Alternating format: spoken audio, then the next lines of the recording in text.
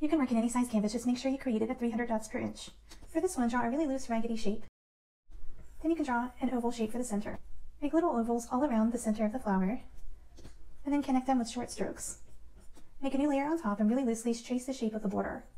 You can draw a really doodly rose by drawing a circular pattern like this and kind of triangular in the center, just keeping your strokes really loose, and it's okay if they're overlapping. For this one, the messier the better. You can create a layer behind it to fill it in. It's okay if there's some white gaps and texture to it. For a cute and quick tulip, draw a U shape, and then angle one side down, the other side down, and then draw a pointy shape in the center. You can use color drop to fill it in. Turn on alpha lock by taking 2 fingers and swiping to the right. Now with a contrasting color, you can add fun little details to your tulip. You could even create a layer behind it and add some extra fun little details. You can make a set of stems and leaves. Create all your elements in individual layers so you have lots of fun pieces to play around with to create your own flower bouquets and for a pattern.